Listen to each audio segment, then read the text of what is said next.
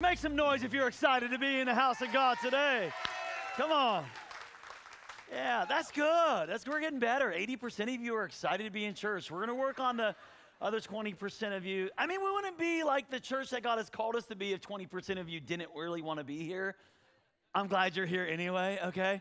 However you got here, I'm stoked, man, because I believe God wants to speak to you. And we're in this series called Legacy. We're actually in this season, really a season of rebuilding. That's why we're doing this series, because the enemy has done a lot of damage, destruction, that there's been in our families, in our faith, maybe in some of those disciplines that were healthy for us. This last year and a half has been so crazy for so many people. Maybe not for everybody, for a lot of us. It's just knocked us off our rhythms. And not just that, like there's been some damage as we look back where we are now and what this last year and a half or 2 years has done to us, our walk of faith, our family, our kids, our marriages. There's been some damage. And so we're looking at this series, Legacy, and studying the book of Nehemiah, because Nehemiah rebuilt the walls of Jerusalem in 52 days, where other people could not do it for years. For years they couldn't do it. Nehemiah comes on the scene with the help of God. I'm getting attacked. With the help of, I rebuke you. With the help of God. And he rebuilds the wall in 52 days. And here's what I'm believing is like in this, like we're in week 4. So over the course of 52 days, been praying for you. And we've been praying together. I'm praying for a breakthrough in your life and breakthrough in your marriage and family specifically, where the enemy has tried to steal and rob or redirect or damage in those areas. I'm just believing that God will bring some restoration and rebuilding as we fully devote ourselves back to the commitments in the kingdom of God for God to do a really amazing and powerful work. Can I get amen? Come on. Amen, amen. All right, we're in week number 4 here, and I thought about going, I wanted to go to Nehemiah chapter 6, and I'm going to give you one verse in Nehemiah chapter 6 today. But I actually need to study with you Nehemiah chapter 5. And if you do have some sermon notes today, grab them, grab your pen. If you're looking at them, I went crazy on the notes today. I did.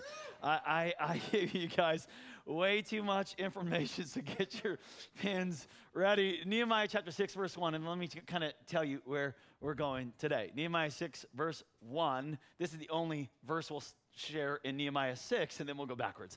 Sanballat, Tobiah, Geshem the Arab, and the rest of our enemies found out that I had finished rebuilding the wall and that no gaps remain. Today, the title of the message is Close the Gaps. Say, close the gaps.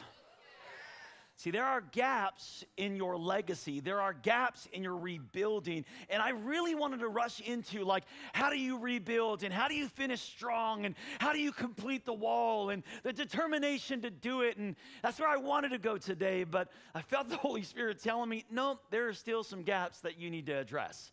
There's some gaps in the wall. There's some gaps in our legacy. And here's our working definition of a gap today. A gap is this. A gap is the space between where you are and where you need to be.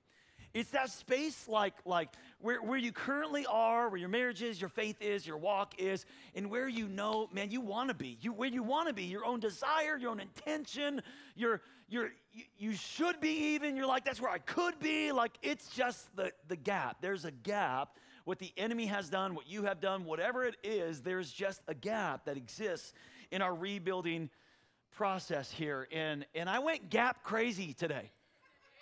I went gap crazy. If you're looking at your notes, I got like 9 gaps. I want to, you know what I mean? What am I doing? Hold on.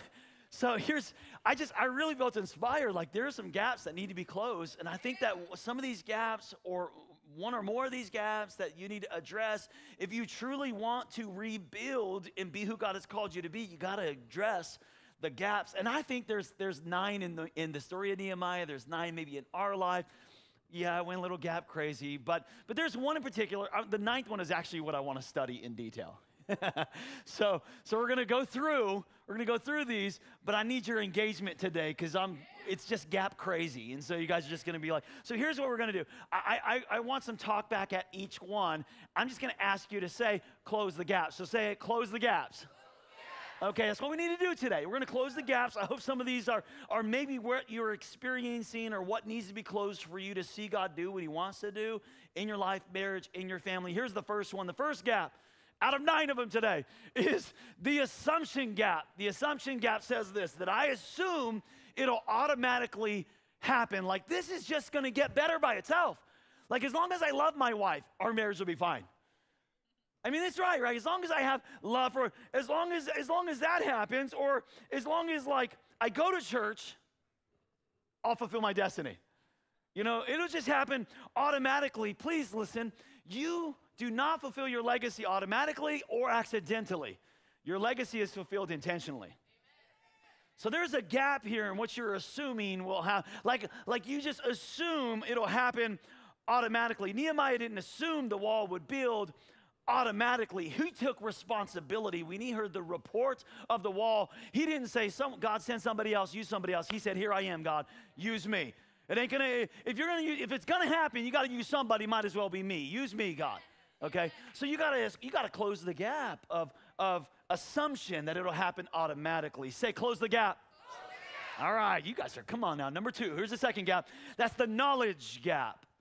The knowledge gap, this one gets on my nerves. Come on, as a dad, as a parent, I don't know how to do that. Any parents in the room where you're trying to teach your kids how to do the dishes, take out the trash, or something like make their bed. I don't know how to do that. Are you kidding me? It's a trash can liner. You don't know how to tuck it in so that it doesn't get trapped in there. Kid, come on, kid. Like, I don't know how, okay?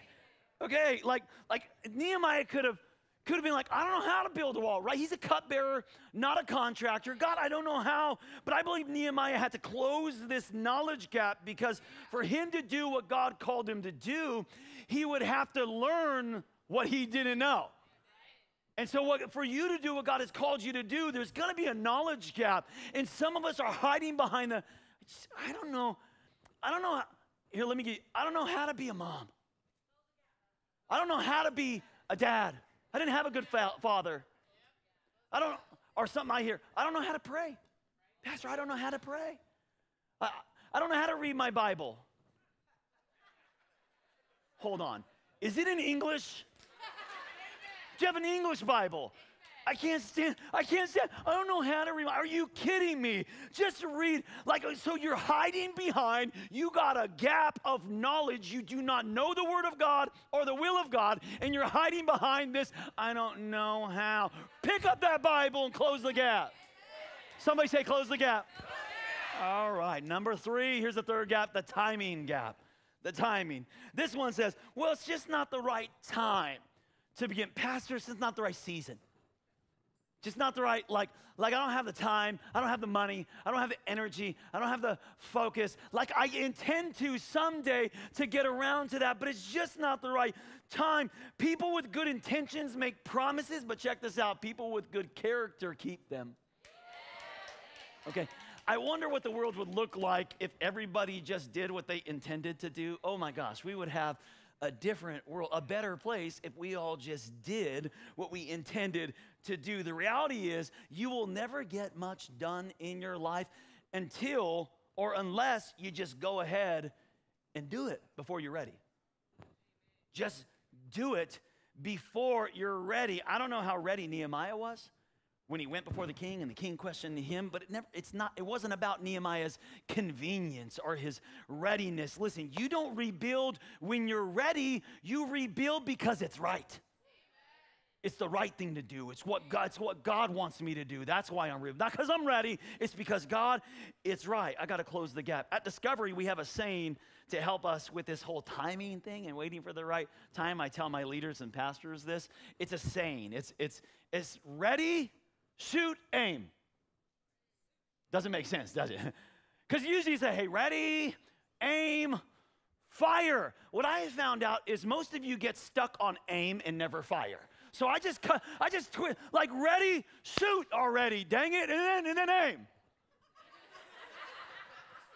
Okay, so I'm trying to help you all out today to close some gaps. And some of you have a gap of this timing thing, like you're waiting for the right time, and the best time for you to start is right now. Say, close the gap. The fourth gap is the mistake gap. We're getting through them. The mistake gap says, I'm afraid of making mistakes. See, some of you are running from your assignment because you're afraid of messing it up. Or you're afraid of messing up again. So it's preventing you from rebuilding because you have a fear of messing it up or messing it up again. And if you want to leave a legacy, you got to get over your fear of making mistakes. Say, close the gap. Number five, the perfection gap. This one's very similar to the timing gap. The perfection gap says, I have to find the best way before I start. So listen to me. Oftentimes, you got to get started before you can find the best way. That's very, very often our hesitation to get started while we're trying to figure out the ins and outs and what do I do over there? And then what if this happens and that happens?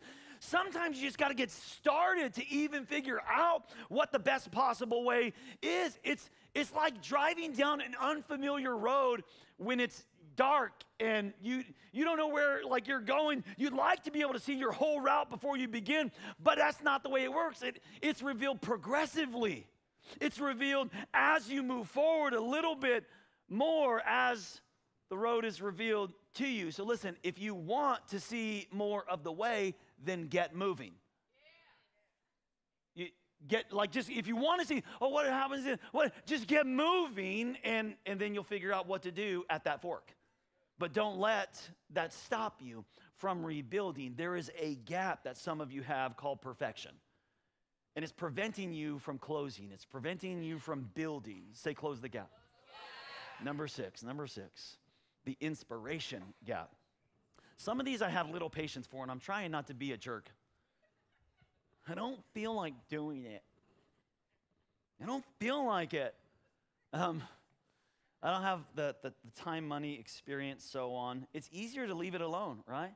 Nehemiah said, we studied, I think last week, that Nehemiah said that the people, they finished rebuilding the wall because they worked at it with all their heart. And I hope that you're surrounding yourself with the right people, the people that are bringing out the greatness that lives inside of you. The potential that's inside of you, that's pulling out that exceeding abundant plan that God has, that surpassing your imagination, dreams, asks, desires, and hopes. I hope you're surrounding yourself with the people who are challenging your potential and who God has called you to be. You know, that's why you should come to church every week, okay? That's why you should be in a group. You need to be in a biblical community. You need to be around God's people, around God's word, around God's presence, so you can get the inspiration to do what God has called you to do. I don't feel like doing it. Well, who are you around? Who's feeding that, man? You need to get around the right people to and I love, that's kind of one of the reasons I believe you come to church. I like that. I want to fan the flame in you, man. I want to spark that inside of you. That's why you need to be around God's people, God's word, God's presence. Say, close the gap. Number seven is the comparison gap. This is a gap that some of you have. It's why it's just in the wall, man. The comparison gap says others are better than I am. So some of you don't hang around great people or great things because it challenges your mediocrity. Or it challenges your fragile ego. So you get stuck comparing yourself to others rather than challenging yourself with others. And others are better than I am. Great. Go learn something. I don't know what your perspective is and why you're comparing. That's fantastic that you know somebody and somebody around you is actually better than you. Wow, amazing. Go learn something. Change your perspective. That is toxic, your comparison trap. Nehemiah had all the families in Jerusalem build the walls closest to their home, almost to say like, hey, let them build their wall. They're going to build their wall. Don't look over there. Don't look over there. You focus on your home, okay? You focus on your family, focus on your wall, and close the comparison trap. Say, close the gap. Number 8 is the expectation gap. Says, I thought it would be easier than this. Oh, my goodness. I thought it would be easier. If leaving a legacy was easy, I told you, everybody would be doing it. Everybody would be doing it. Rebuilding isn't easy. Rebuilding your marriage after the damage of a pandemic isn't easy. Rebuilding your children after stay at home, no school isn't easy. Rebuilding the walls of God's kingdom are not easy. I don't know what your expectation is, but we set out to see breakthrough happen in 52 days as we dedicate ourselves to rebuilding what the enemy has damaged or destroyed. But can I tell you something? You cannot change your destination overnight, but you can change your direction overnight. So, hey, 52 days are going to come. I'm telling you, I'm believing for breakthrough, but your destination necessarily won't change. But what I'm hoping to change is your heart posture, your focus, your energy, your direction is going to change. In Jesus' name, say, close the gap. We made it. Here's number 9. We made it. Yeah, okay, here's number 9. This is what I really want to talk about today. All that was just, I don't know, I went gap crazy. Okay, here's the inconsistency gap is the space between what you believe and how you behave.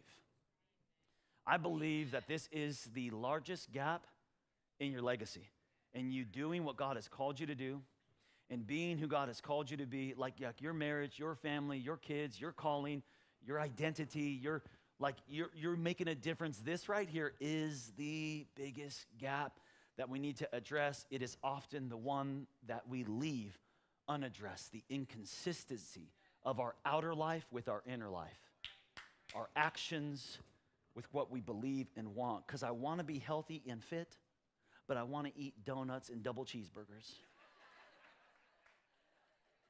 with some avocado and ranch on that thing. Come on, the struggle is real. Somebody help me. Okay? So the outer and the inner, because listen, I want the benefits of the peace that comes with a pure mind, but I want to continue to dabble in porn.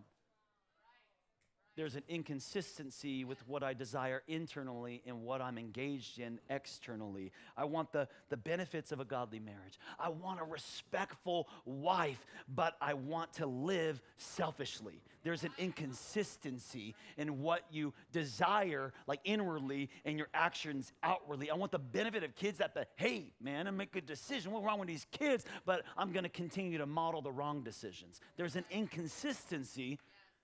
There's a gap that needs to be closed. See, giving up something now for something better later is not a sacrifice. Man of God, woman of God, that's an investment. See, because that's why the gap exists, because there's always a sacrifice to close the gap.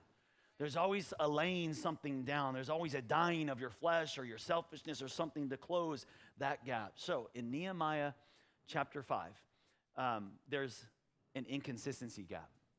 This is the biggest challenge, the biggest gap that Nehemiah, this is the biggest leadership test that Nehemiah would have to face in rebuilding the walls of the kingdom of Jerusalem. It was not the enemy outwardly. It was not Sanballat and Tobias and the opposition that were coming against them. The biggest challenge came from within the camp. There was inconsistency in the camp. There was See, in Nehemiah chapter 5, we're going to read it, but let me kind of set it up for you. They were rebuilt. The rich, noble Jews were actually exploiting the workers of the wall, taking advantage of them. So while they're rebuilding the walls of the kingdom of Jerusalem, the rich, noble Jews were taking advantage and exploiting God's people while trying to build God's kingdom. There was an inconsistency that Nehemiah saw, and this would be his biggest test because these were the individuals who were bankrolling the building project. These were the rich nobles that, hey, though everything's on the line here, man, what do I do here with this inconsistency in my home, in my camp? Do I address this thing? Because if I do, the whole project could fail. If I do, these guys are the ones who are sending workers to the wall, part of their home, part of their house. If I address this inconsistency of character and conduct, man, everything's on the line right here. And this was his biggest test. Could he close the inconsistency gap, or would he continue to turn a blind eye? Nehemiah chapter 5, verse 1 through 5 says this. It says, now the men and their wives raised a great outcry against their who? Their fellow Jews. This is their brothers and their sisters. So now they're not complaining about the enemy who's threatening to attack or coming against or causing division. This is my brother, my sister, my dad, this is like, is in my own home, is in my camp, that something is wrong here. Some were saying, we and our sons and daughters are numerous. In order for us to eat and stay alive, we must get grain. Now, here's what was happening. They were working so hard on the wall, rebuilding the wall, that they really did not have the time to dedicate to the harvest. As much time as was needed, at least, to feed the entire people in the camp. So there was a lacking there of harvest. And so what the rich nobles did is they took advantage of that. Others were saying, we're mortgaging our fields, our vineyards, and our homes to get grain during the famine. So they're taking a second loan out. They're taking a loan on the home and a third loan on the home, just kind of stay alive while they're rebuilding, building and battling and loaning. Look what it says. Still others were saying, we have had to borrow money to pay the king's tax on our fields and vineyards. Although we are the same flesh and blood, man, this is our family. Though their children are as good as our children are as good as theirs, look, yet we have to subject our sons and daughters to slavery. Some, he says, of our daughters have already been enslaved. But we are powerless because our fields and our vineyards, they don't even belong to us anymore. So they're complaining about each other because these rich, noble Jews were exploiting the poor Jews in a time of crisis. They were taking advantage and capitalizing on their misfortunes. Those who had money and food were saying this. This is essentially what they were saying. You sell me your house and I'll give you some food. Oh, you need some money? I'll loan you some money, but at a high interest rate, 24%, Capital One. No, I'm just kidding. You know what I mean? And then if you don't pay it, that's okay. Give me your daughter. Your brother. This is your brother. This is your family.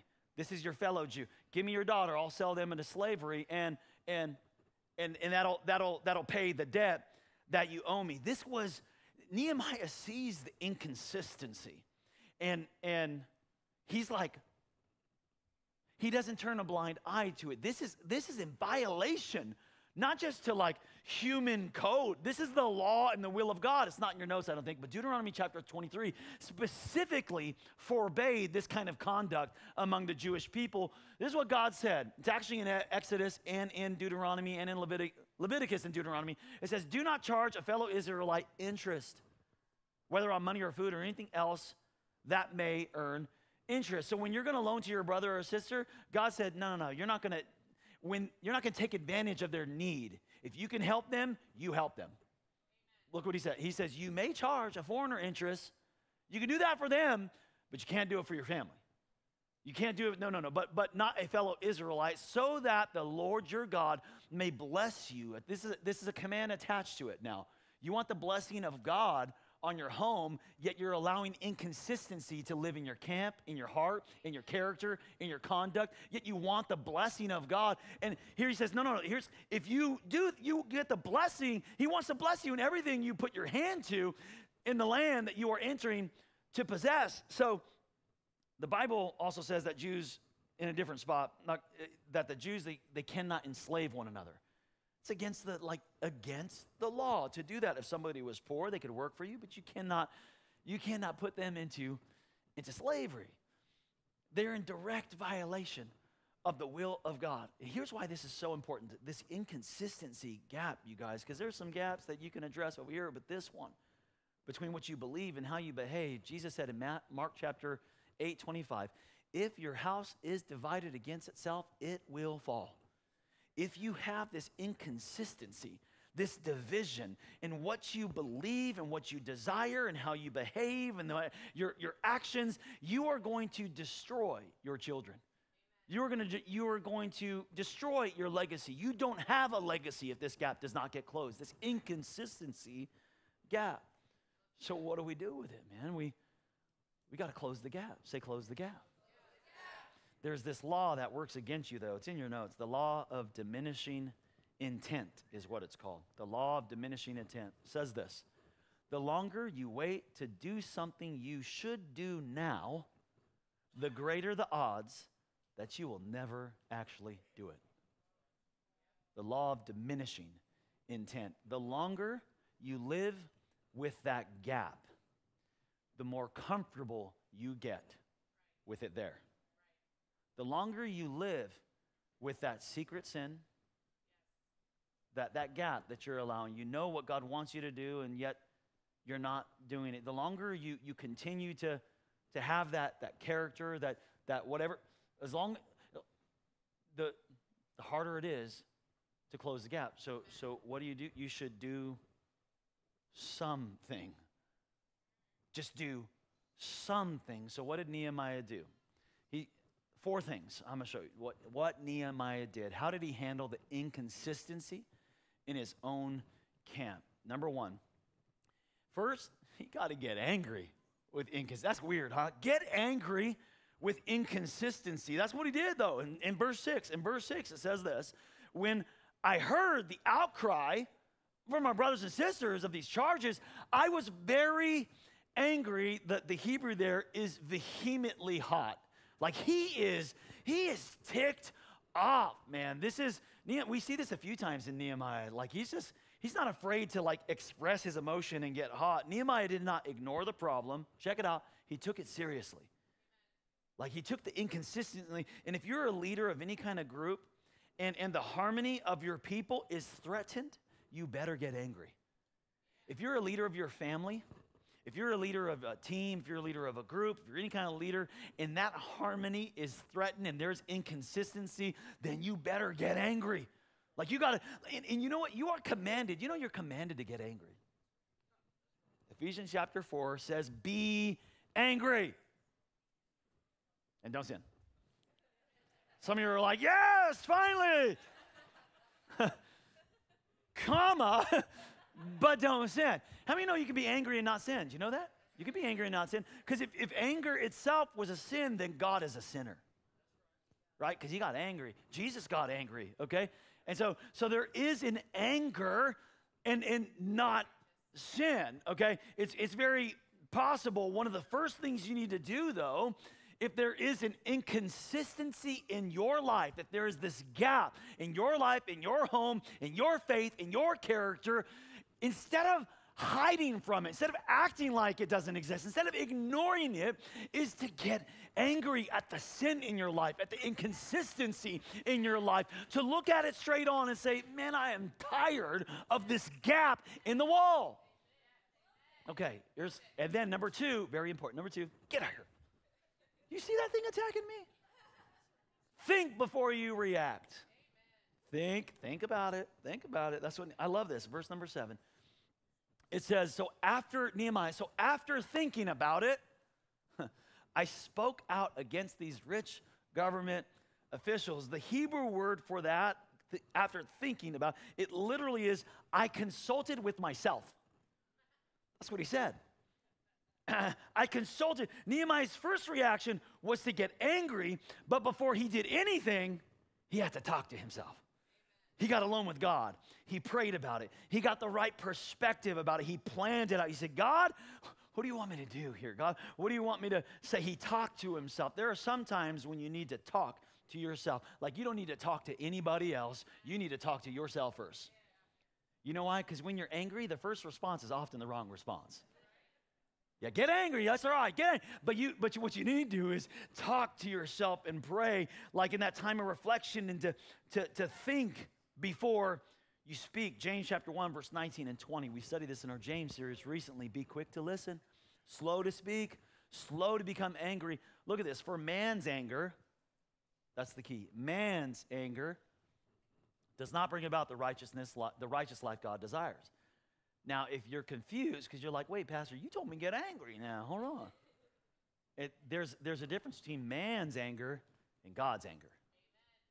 Man's anger is vengeful, spiteful. Like, I want to get even. I want to get back. I want to retaliate. Okay? That's man's anger. God's anger is not retaliation. It's righteousness. It's a righteous anger. So this is why, and you're human, okay? You're gonna have a little bit of that man's anger, woman's anger inside of you, and you need to do some talking to. You need to talk to yourself. You need to talk to God, so you can get rid of that whole like, I want to be right. I want to get even. I want to get revenge, and make sure that you're responding in righteousness. That you're responding with a righteous anger. I'm not trying to get. It's not about me. It's not about Nehemiah was not angry because of something they did to him and they hurt his feelings and they dishonored him and disrespected him. And no, that wasn't it. He was angry because of the inconsistency in honoring God. Hey, guys, what are we doing here? So you got to think, be quick to listen, slow to speak, because impulsive anger always gets you in trouble. Always, okay? Okay, so get angry, but think before you react. And then number 3, here's what he did. You deal with it, and then the key word is specifically. Like, deal with this inconsistency, and I've just been praying for you that the Holy Spirit is revealing inconsistency.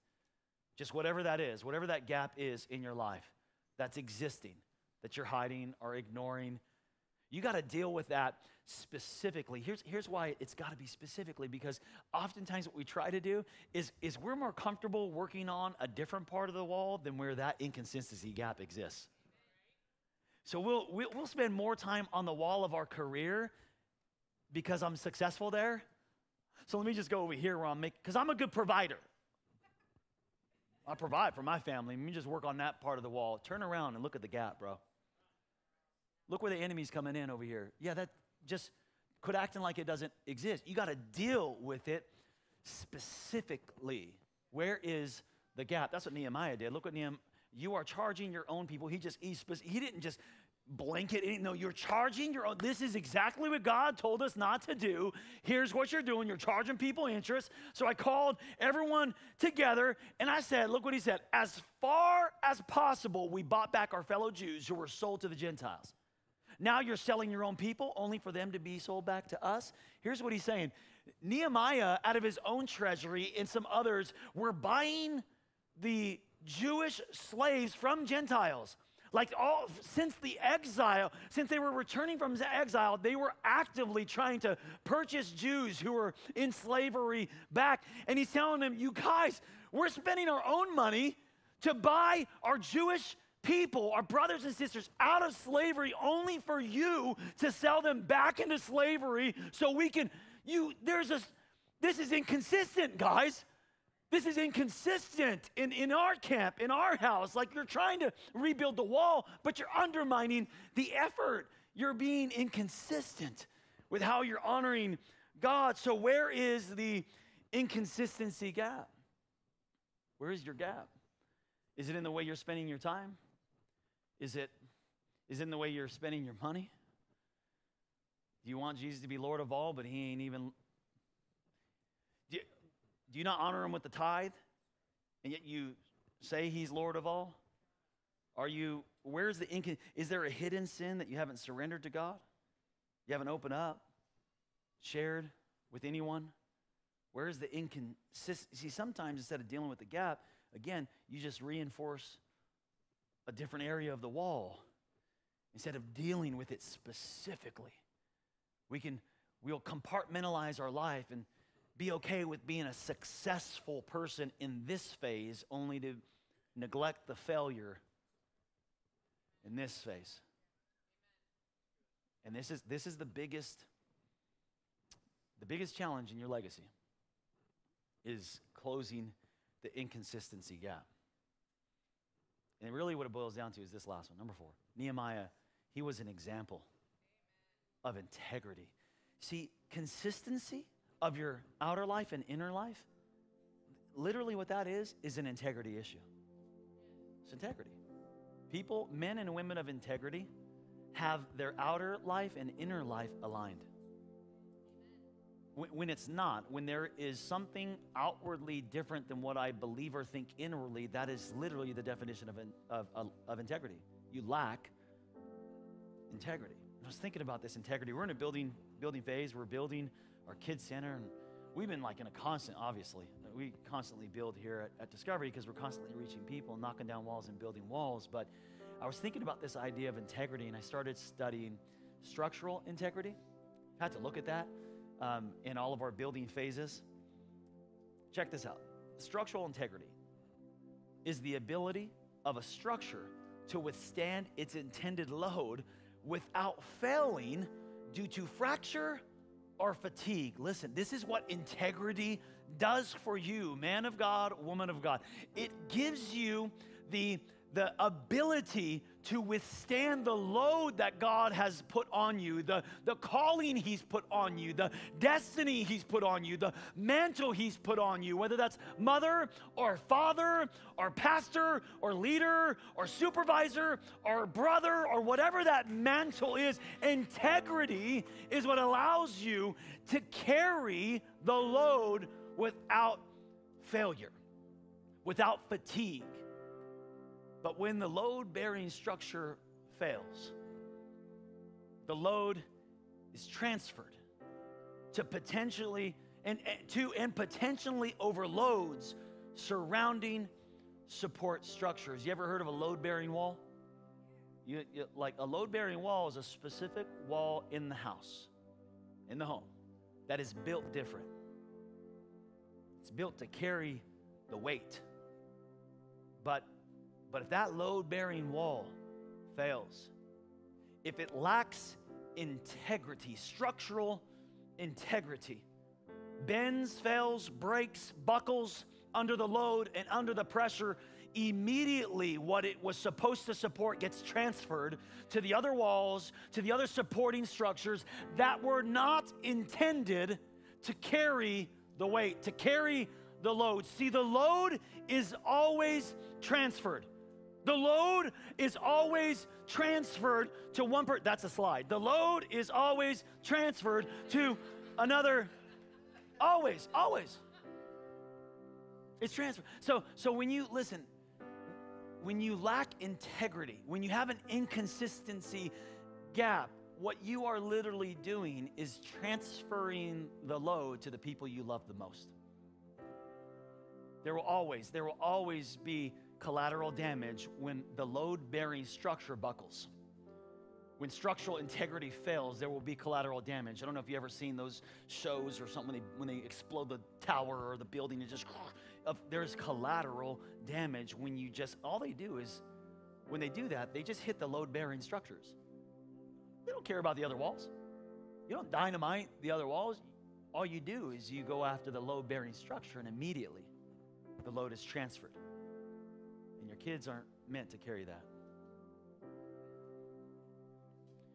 Your wife, man of God, ain't meant to carry that. You know, so what do we do that with this inconsistency gap? We would be an example of integrity. How do we know Nehemiah was a man of integrity? All throughout the story we see it, but a couple ways. In Nehemiah chapter 7, one of the ways you know you're a man of integrity or a woman of integrity is who you surround yourself with. If the people closest to you lack character, then you lack character too, most likely. If the people closest to you are cheaters, then chances are, if you're not already, you're going to be soon.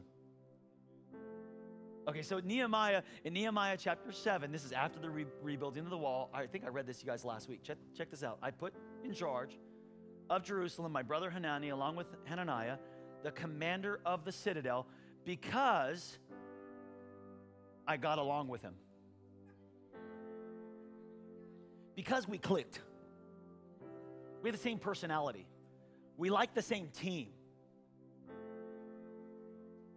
Okay? No, Nehemiah was like, no, the people that I'm putting close to me, the people that I'm promoting, by the way, if you're a leader, if you're like a supervisor, manager, if you can really tell easily in management, leadership, kind of executive, the people that you hire and promote, if they lack integrity, you for sure need to check your heart. Because you will surround yourself with people who are like you.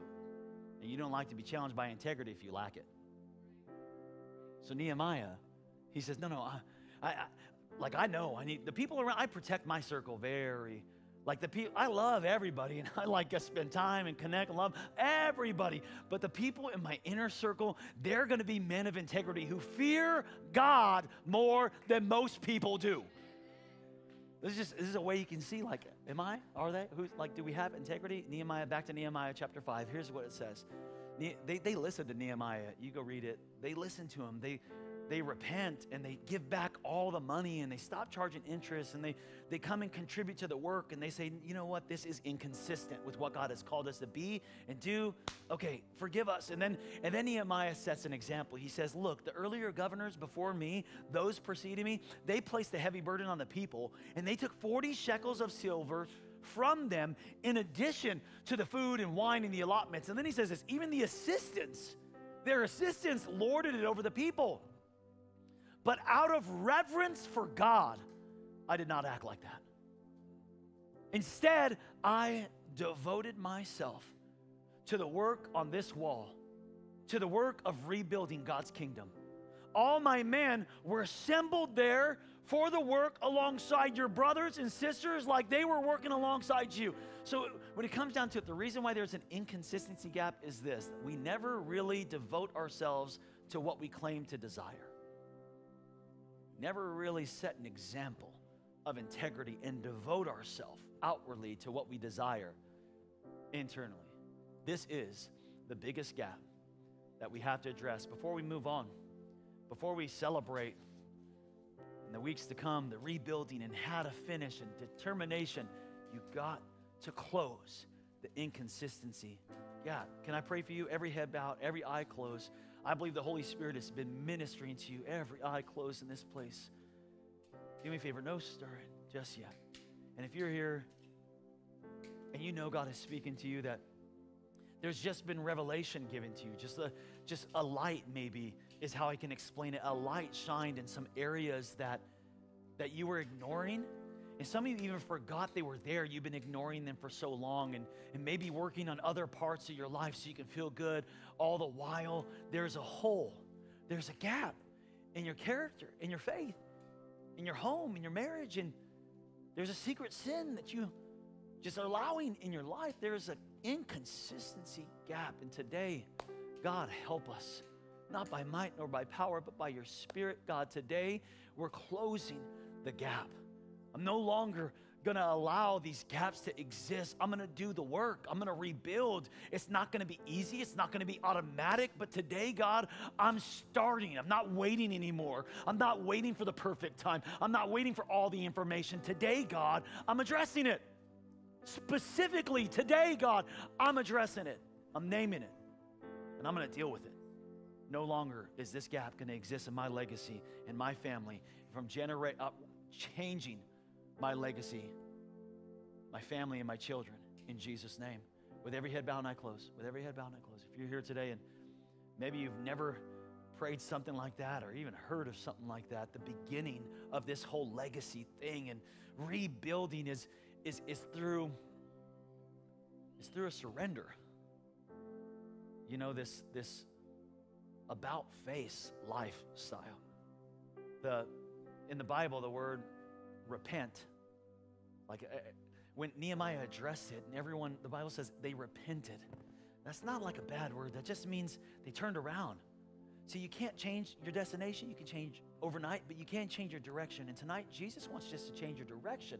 You were going one way, but you decided to go another way. That's what repentance is. I was living for me. Now I'm going to lay it down and start living for Jesus. And some of you have never made that decision today. But I want to help you today, right now, with every head bowed and eye closed, to make that decision. Maybe it's for the very first time. For others of you, you need to do it again. I'd love to help you. I'm not going to have you come up to the front or single you up. Right there is your seat. I'm going to count to 3. I just want you to lift up your hand if you're ready for a fresh start, if you're ready to rebuild and let God start in you, like to rebuild you, your heart, your spirit, give you new life today. Come on the count of 3, lift your hand. 1, 2, 3, lift that up. I need a fresh start today. I surrender all over this place. Lift it up high. God, rebuild me before I try to even put my hand to fixing my marriage, fixing my life, fixing my sins, fixing my mistakes. Jesus, only you can fix me. I surrender. all over this place, all over this place. Thank you, Jesus. Go ahead and put your hands down. The Bible says if you confess with your mouth that Jesus is Lord and believe in your heart that God raised him from the dead, then you shall be saved. So let me help you with a prayer of confession right there. You can whisper it, something like this. Say, Jesus, forgive me of my sins, my past and my mistakes. Today, I declare I'm not in control anymore. You are. You are my Lord, meaning you are in control. You're the master. Come live inside of me, Jesus, and change me. Rebuild me, my character, my heart, my faith. Make me to a brand new person today. Help me to live for you from this day forward. In Jesus' name. And all God's people said, amen.